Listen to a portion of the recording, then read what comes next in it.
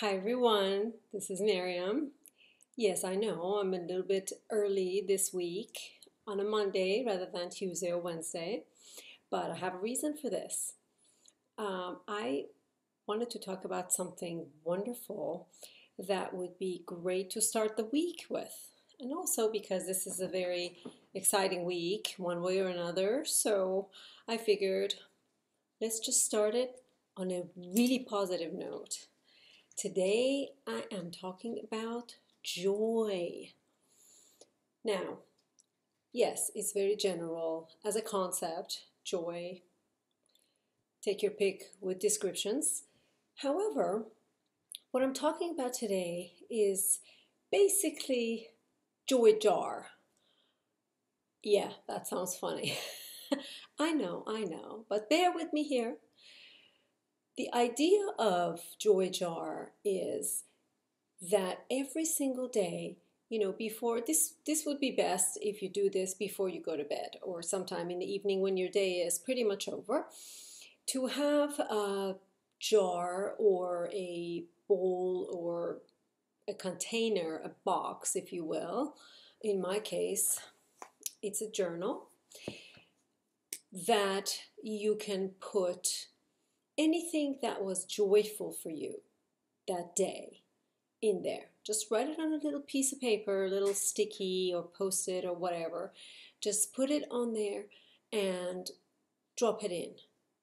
It doesn't have to be anything outrageous. It could be a wonderful cup of coffee you enjoyed. It could be, you saw a little bird and heard it chirping and just really put a smile on your face.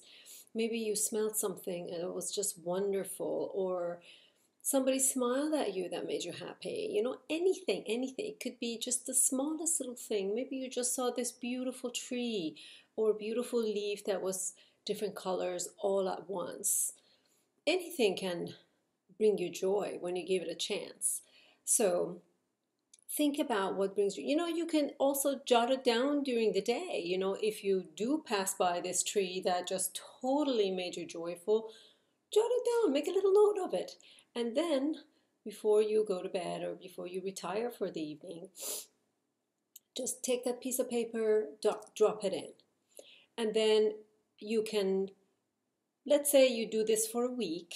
I'm asking you to do this no shorter than a week, just to give it a real chance.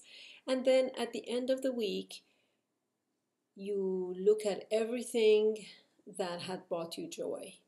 Nothing other than joyful things, okay? This is the whole point of this exercise.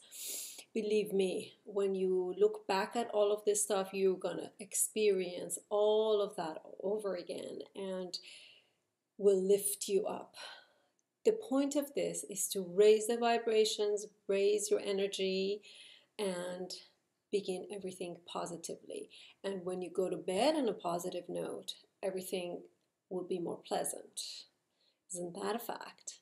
So this is it. This is it for this week. This is your whole assignment. When you do end up inspecting all your joyful moments, drop me a note and let me know how it was for you. I do it for a little bit longer, but you can pick however interval of time you want to have. A week, no less than a week, okay? So here's to being joyful. Have a wonderful week and have a wonderful day.